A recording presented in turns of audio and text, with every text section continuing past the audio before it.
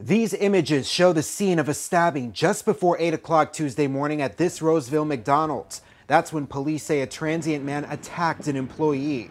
This picture from the man's fiance shows the aftermath. He's just trying to do his job, and for this to happen, it's not right. We were there as the 22-year-old victim returned to the McDonald's. He told us a man was yelling at customers, so he asked the man to leave, and the man attacked him. He says restaurant managers told him not to speak with us on camera, so his fiancée, Serena Penland, described the aftermath. It was a butter knife that he stabbed him with and just like got him right here, almost to his eye.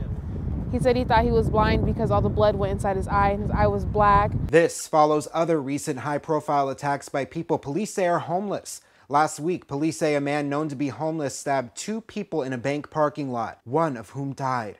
That was near Florin Road and Stockton Boulevard in South Sacramento. And in December, a homeless man was arrested for stabbing 3 people in a Placer County library. We spoke with a man who lives near the McDonald's where this morning's attacks happened. He says he has seen more homeless people in the area, and attacks like this can make it worse for them. Most of the homeless people, they're just trying to do the best that they can. This incident that, took place, you would not want to put that on everybody, that is in that situation. That's just not fair.